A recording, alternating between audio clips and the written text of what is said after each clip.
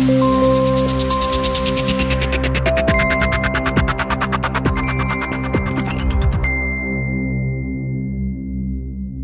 Rothesay Rooms. Ballater. Ballater then. Up over Glenshee as giant stags loom from the gloom, on down the main street as Union flags aflutter, and round into the Rothesay Rooms where royalty may or may not ooze from the very tongue and groove panelling. Tonight, Matthew, we're fine dining deep in the heart of the Windsor Scottish playground. Antlers and wild green paintwork adorn those walls, chefs crack on in the open kitchen, and possibly not quite enough waiters are on duty to instantly cope with the demands of this evening's largely mature customer base. It's a slow start, then, a bit of thumb-twiddling, head-turning, first drink action from my just back from the hills chums before orders are placed, wines are poured and things then swing smoothly into action. Well, fairly smoothly. Nobody can detect any of the promised whiskyness from the opening salvo and the £55 fine dining menu, cured salmon, treacle, dill and lemon. But it is nonetheless perfectly pleasant.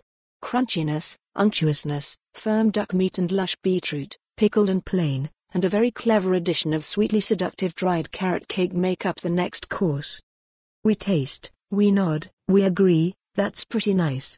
There's a Highgrove shop somewhere near here, a royal butcher, baker and probably candlestick maker dotted around the extremely crisp town square, and we're told, during a lull in the action, that the royals were recently spotted in the carriage, an expensively fitted out but to me, anyway, utterly soulless cafe cum chintzy restaurant just around the corner. As for Prince Charles' connection to this place, the clue is apparently in the name. He's also the Duke of Rothesay, news to me, and in fact the Rothesay Rooms are supported by a royal-backed charity of some sort. Normally this would sound alarm bells given that charities and restaurants are rarely a successful mix, but this restaurant also has a Michelin recommendation. An entry in the guide under the curiously hard to work out what it means section entitled The Michelin Plate.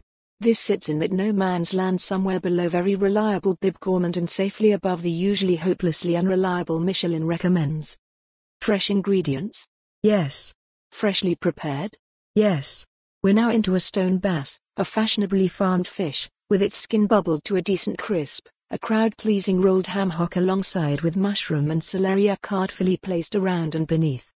And before we know it, the main of venison with another rolled and pastry-coated crowd-pleaser, this time a sausage roll thing presumably of shoulder, onion, bramble and parsnip is being commented on and polished off. Venison nowadays, even in the heart of stagland, sadly, is always disappointingly bland. I say that being brought up in a house where the old man would hang the just shot deer in the old shed. For more on this story, visit the news article link.